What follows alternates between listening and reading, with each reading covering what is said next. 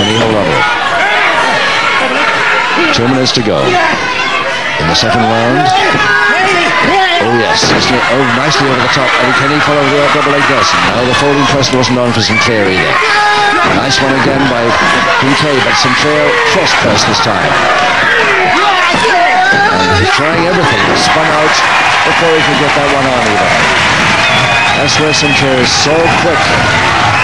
Those counter moves come beautifully. Those escapes.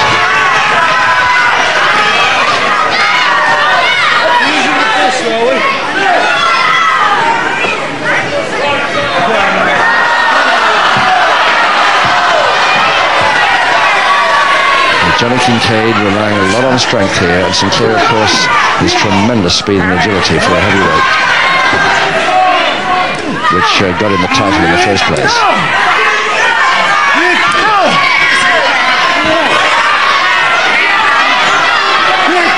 One minute left in this second round.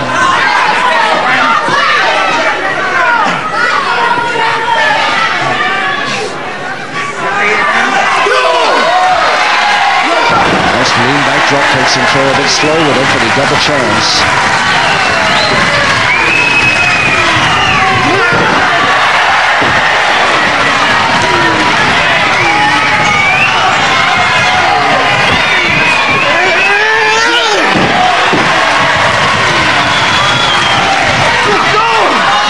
That stopped him, and that punch right in the referee Max Ward believed anyway that obviously he would have had. Maybe it was, but he didn't believe that one. Public warning. First public warning to Johnny Kincaid. So just a few seconds now for this bell. Sinclair tearing in with the forearms and getting an answer for each one. The end of round 2, and let's see what McManus thinks about that round. Well, I've never seen two heavyweights move around quite as fast as this for many, many years. I think they're moving around like a couple of welterweights or middleweights. That's Tony Sinclair. Since he beat me on television about 18 months ago, he's gone from strength to strength, and now he's a British heavyweight champ. So I think one of the most popular heavyweight champions of all time.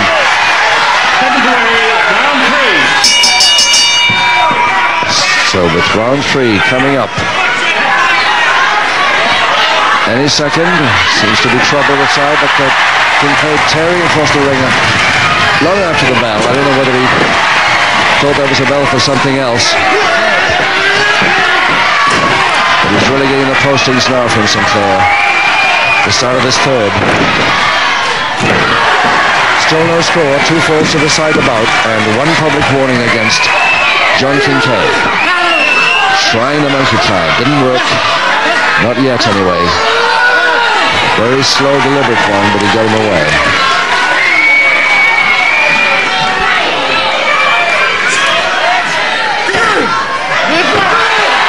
Well, see, position of the referee there, completely impossible for him to see that. Oh, great backdrop. Very good backdrop indeed by Kincaid. And just a little bit of back trouble now. Sinclair, of course. Kincaid goes straight for the Boston Crab and gets the submission he's after. Very quickly indeed. In just 1 minute, 10 seconds of round 3. Mike Joe.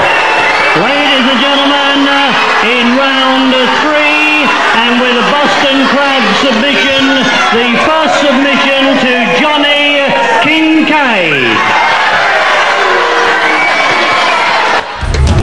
Mick, how about that Boston?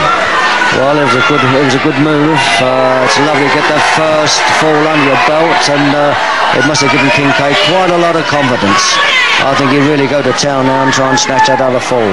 If he gets the other fall, he's bang in line for a British Heavyweight Championship crack. And the way he's wrestling, he could get it. But I'm not going to say anything against Sinclair because he's got such a lot of speed, and if he hasn't damaged his back too bad, I think he'll come back and try to level that up. Seconds away, round 4.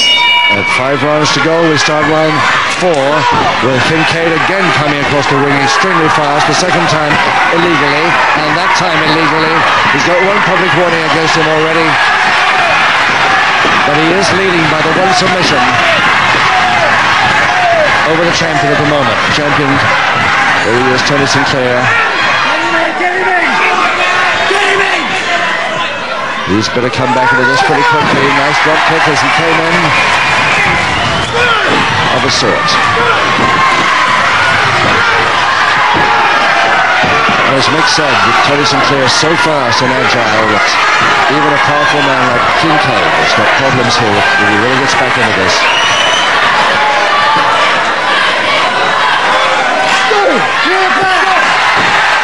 Well, the referee's happy about those. He's convinced that they are heel of the hand moves.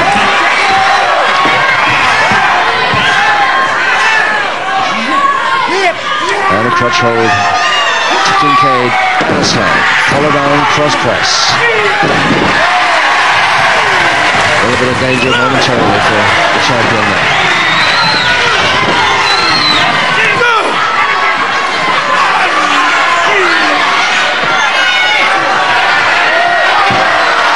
Kincaid complaining, I think, for the last kick there when he was down, as if he hadn't done it a few times himself in this bout.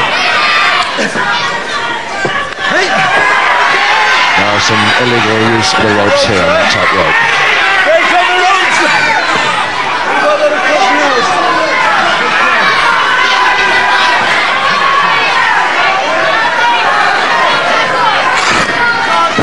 Nice quick leg dive for Kincaid. Still got that Sinclair left leg. Come on, Sinclair. Quite firmly on the scissors there. Come on.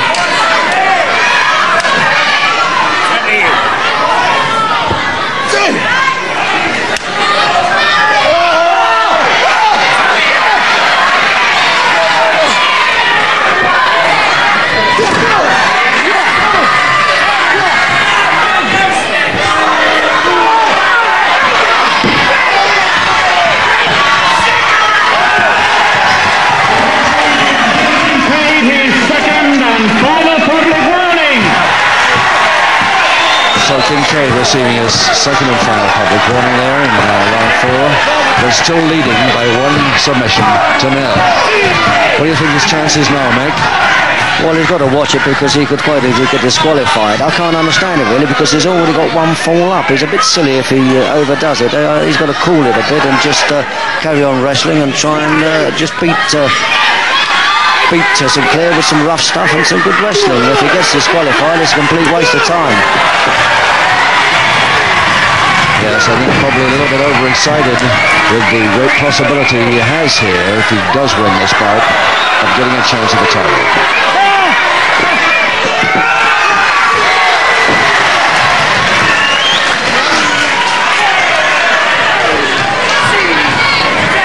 Just 1.5 minutes left in this 4th round. It's still Kincaid in the black hair there and the white silver trunks, leading by 1 fall, submission fall. Game number 4. 2 public warnings against him.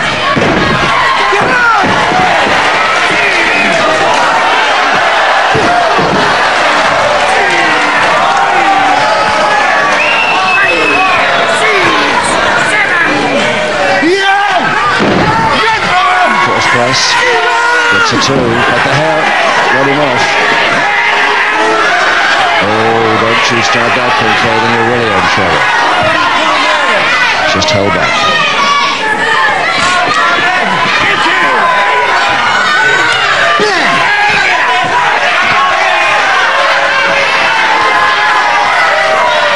Seconds to go. And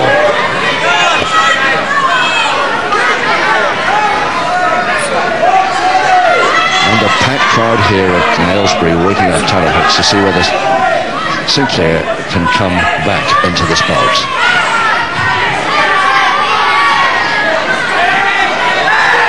Better hurry, he's only got about 6 seconds in this particular round. 4 seconds.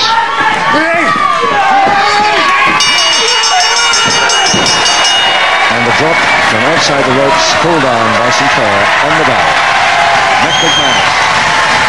Well, Kincaid pulling out all the stops in this one, there's no doubt about it. But as long as he don't pull out too many and get himself disqualified, it's a